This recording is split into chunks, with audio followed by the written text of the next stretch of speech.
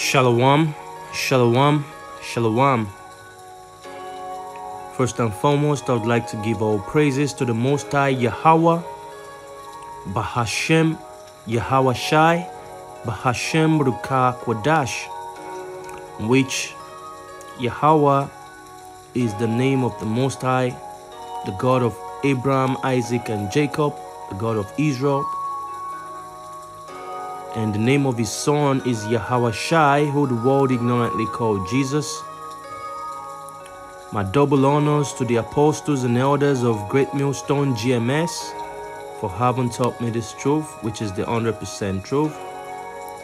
Peace and salutations to the hopeful elect spread around the four corners of the earth, laboring in the vine in these last days. And also unto those who are sincerely seeking this truth. Shalom.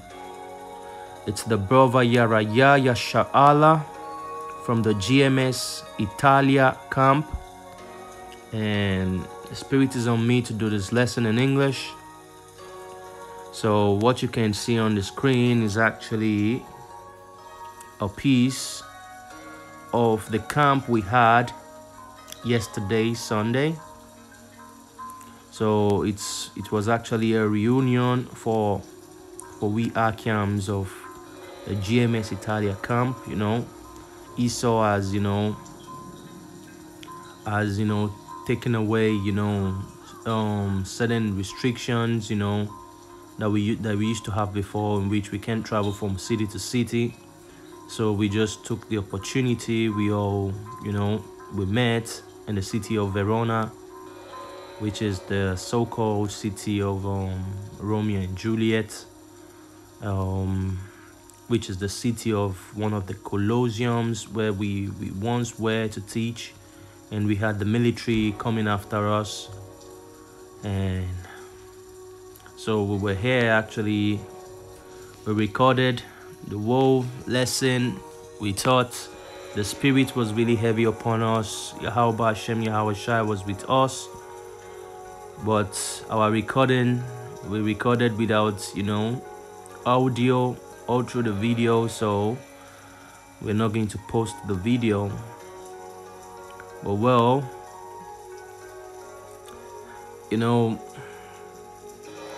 we know that Esau actually he easing this burden a little bit for his next move, because Easy is really slick, man.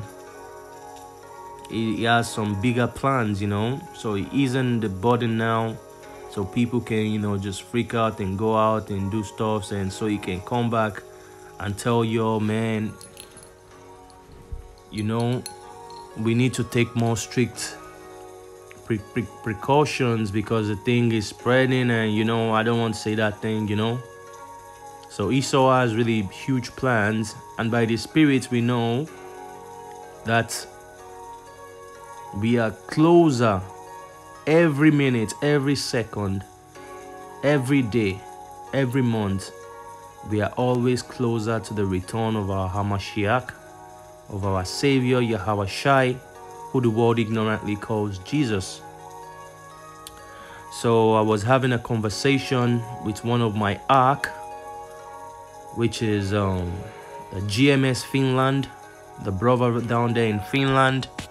The brother has really a very beautiful spirit, so once in a while we just edify ourselves, because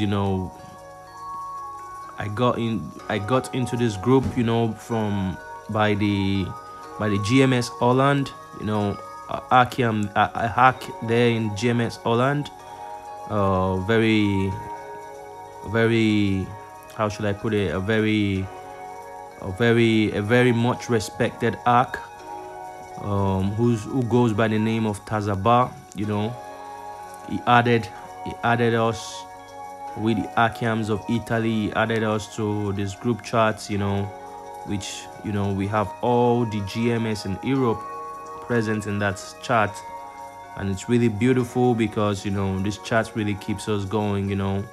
We exalt each other with the words, just like the book of The book of Malachi is a 4:16, you know, speaks about, you know, the saints, you know, speaking about the Most High, and Yahweh heard what they were saying, and it pleased him, and, you know, their names were found written in the book. You know, I'm just paraphrasing, you know. So anyway, to cut the long story short, so I had this conversation with this, you know, brother from Finland, you know. So, you know, he said something, you know, I was at the plantation, you know, just listening to his message, you know, and that thing was really powerful that, you know, he cut me, you know. So when I got back from plantation, you know, we had a phone call and we spoke, you know, so we just exalted each other. And, you know, I told him that, hey, listen, this stuff you said, you know, it really shook me, you know, it's really powerful, you know. He just caught my attention, actually, you know. So, you know, we went deeper, you know, we just spoke about this. So I decided to do a lesson about it because, you know, and I really don't know what to entitle this lesson. It's really going to be about being focused, you know, because this is, the brother told me something, and what he said was, you know, we need to be focused now, you know, and stop being carried away by, you know, different thoughts, different, you know, different things that are going on. You know, we really need to be focused because the days that are coming are really, you know, going to be very, very hard days. Just like the book of Daniel chapter 12 is a verse 3 says, you know. And man, that thing was really powerful, man, because we can't afford to consume our mind, you know, thinking of all these worldly things about the flesh, man. So let me just get a quick scripture now. I have loads of scriptures on this, but, you know, we're going to take the few ones we can take by the Spirit of the Most High Yahweh Hashem Yahushai. I might do a part 2 on this video because I don't want to keep it really too long. So this is the book of Matthew chapter 6. I'm going to start from verse 24, which says, "No man can serve two masters, for either he will hate the one and love the other, or else he will hold to the one and despise the other. Ye cannot serve God and mammon." You know, "Therefore I say unto you, take no thought for your life, what ye shall eat, or what ye shall drink, nor yet for your body, what ye shall put on. Is not the life more than the meat, and the body than the raiment?" Then it goes on to say, "Behold the fowls of the air, for they sow not, neither do they reap, nor gather into barns, yet your heavenly Father Yahweh feedeth them. Are ye not much better than they?" Man, we really need to focus our mind on what's about to come, man. What's about to come is heavy. The time of Jacob's trouble, there have actually been no time like that. You know, we can get that from the book of Daniel chapter 12. Yeah, it's just the first verse, you know. "And at that time shall Mikaela," which is, you know, called ignorantly by Michael, "stand up, the great prince which standeth for the children of thy people, Yasha'Allah. And there shall be a time of trouble such as never was since there was a nation, even to that same time." You know, "And at that time thy people shall be delivered, every one that shall be found written in the book." So now, if you now go back into history, you know, lots of horrible things have happened already. You know, starting from, you know, the first diluvian, the flood, which the Most High Yahweh destroyed the world by a flood, you know, and he saved the family of Noah. Okay. Then, you know, you have different occurrences, you know, different bloody wars, like the First World War, the Second World War, you know. Then you have all different things that have gone on, you know. Lots of wicked things have gone on in our entire existence, you know. Now try to imagine that none of those things can stand beside that which is about to come. That is heavy. That is heavy. And that which is about to come, really, you know, it's not by your flesh, by your strength, by how much money you have or whatever that can save you, you know. You really need a high level of being focused, the spirit, you know. And in order for you to be saved, your name must be found written in the book. And what's that book? In these scriptures, you know, the book of life, you know. This book is written to the sons of Israel. And we know, according to the book of Zechariah, is it 4, that 2/3 are going to be destroyed and 2/3 are actually going to receive this word, you know. 1/3 are those who this book is written for, you know. So we really have to work on our spirits and drop down the flesh, just like the scripture we read earlier in the book of Matthew. You know, let the eyes be single. You can't serve the Most High Yahweh and Mammon. What's Mammon? Mammon means money, you know. Let's get it real quick. It's in Matthew 6. Okay. 24. Let's check out the word mammon. You know, the root word is mammonas. Mammonas in the Greek. Okay. And you see, say mammon, treasure, riches, you know, which is personified and opposed to the Most High Yahweh. Okay. And that's exactly what the world is going after, you know. People are worried of, you know, how to become a billionaire, how to become celebrities. You know, people are even worried of what they might eat tomorrow, how they're going to pay their bills, how they're going to pay their rent and all these things, you know. That's not meant to be our focus, you know. We go by the day. Because Yahweh Ba'Hashem, Yahweh Shai is never going to leave us hungry, you know. He's always going to provide that little job, you know, to get you going, to get you feeding, you know. But then, this shouldn't be our major hope. Because some people, you know, most of Jakes, really, they're going to, you know, take that waters, you know. They're going to take in that waters into their system just because they don't want to lose their jobs. Just because they don't want to lose their jobs. They believe these jobs are life, you know. When you have a job, you're being paid those tokens, then that's life, that's hope. You know, our hope is to be on Yahweh Shai. Well, I believe I'm going to do a second, a part 2 to this video, you know. But before I go, I'll just like to share something I just put down, you know, and I sent it to the chat, you know, after speaking to this brother from Finland, you know. So it goes, it's not the right time to cater to your worldly problems as they seem never ending, okay?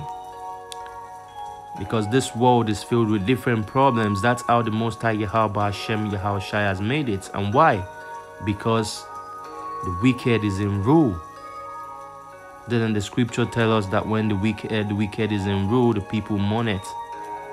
Yes, the people are mourning. There are lots of problems, you know, heavy problems. That's because the wicked are ruling. And the worst time is yet to come. Like we always say, the time of Jacob's trouble. Jeremiah 37, if I'm not mistaken, someone can correct me. And that's what we just read in the book of Daniel 12:1. The time of Jacob's trouble is coming. This is where you should focus your mind on how Yahweh Shai would save you, on how you'll be protected, You know, from this time, this is what we should all be focusing on, you know. You don't need to focus on anything else, you know. As a matter of fact, your enemy Esau puts his all in. Well, my English, I might make some errors, but just bear with me. So let me read from the beginning. It's not the right time to cater to your worldly problems, as they seem never to end. As a matter of fact, your enemy Esau puts his all in to make you lose focus. And that's true, you know. Esau is the king of propaganda.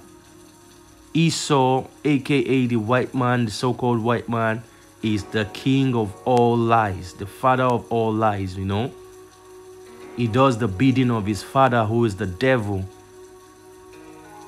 He occupies your mind with all different kinds of filth. Filth. He makes sure he gets you worried about one thing or the other, so you don't have time to think about the things that truly your spirit needs, you know. Esau is the father of the flesh, man. He does everything to make you gratify your flesh, in which the flesh is of no use, man. This flesh is a prison. The book of Jude 1:6. So we really need to edify the spirit most, you know. But Esau is really not taking any days off, man. 24/7 on this shit, man. You know, making sure he gets Jake off their course, off their destiny. Now it's left for you to choose. It's either you go after the world and what the world has for you to offer, which is death, or you follow the narrow path, which is a little, you know, not really very interesting. But when you get into the truth, there is beauty in this truth, man. And this truth is going to get you everlasting life, man. So the last says, stay focused, be focused, because the days ahead are no child's play. The days ahead are no child's play. Now Jake is getting all bugged out, all freaked out, you know, happy. Yeah, we don't have restrictions. We're free. We're this, we're that. You know, being just brainwashed, man. A fucking zombie. Excuse my French. You know, just being dumb zombies. You know, walking without thoughts, without brain, man. You bring the truth in front of Jake, but Jake cannot see it. And is it not the Most High that did it like that? According to the book of Romans, is it 6? I can't remember. He has given them heavy ears. I'm just paraphrasing. Someone can put the verse, you know. He gives them heavy ears so they might not hear, and he gives them, you know, blind eyes so they can't see. And that's because the Most High has seen their hearts already, you know. They are not focused. They are not focused on that kingdom. They are focused on different things, man. Man up in the spirit and stay focused. Y'all need to man up in the spirit and stay focused. You know, a true man does not walk for his flesh. A true man walks for his spirit, exalts his spirit. And that you can only find through doing the will of the Most High Yahweh and His Son Yahawashi, which are written in this book. True laws and statutes and commandments, you know. Well, as I said, I have lots of precepts to give. I'm going to do a part 2 to this video. Yahweh Hashem Yahawashi Ratazah. I'll do a part 2 to this video and come up with some more precepts. I hope this video was edifying. And I would like to give all praises to the Most High Yahweh, Bahashem Yahawashi, Bahashem Ruka Kodash, Double honors to the apostles and elders of Great Millstone GMS who have taught me this truth, which is the 100% truth. Peace and salutations to the hopeful elects spread around the four corners of the earth. And on to the next one. Shalom.